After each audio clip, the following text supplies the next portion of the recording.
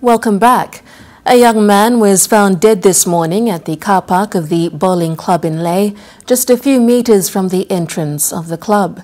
The deceased was believed to have been beaten up and his body sustained wounds. Charles Kekeng reports from Lae. The discovery of a young man in his 20s just at the car park of Lae Bowling Club is the first major reported death of this year 2016 in Lae.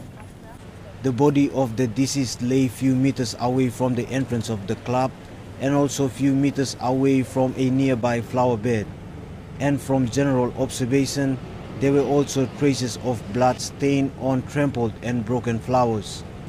General observations also indicates that the deceased was beaten to death and was struggling in his final moments.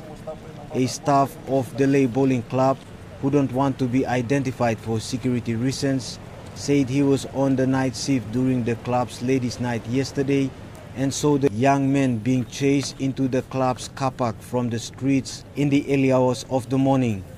However, it could not be confirmed how many men were involved in chasing and beating him, and also how long he was lying in the club's car park, and also why no one came to his aid.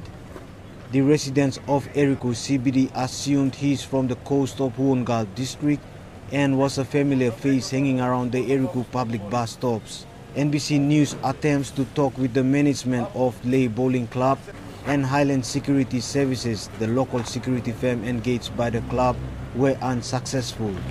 Meanwhile, the corpse was taken to the Engau morgue by the Lae CID for further investigations.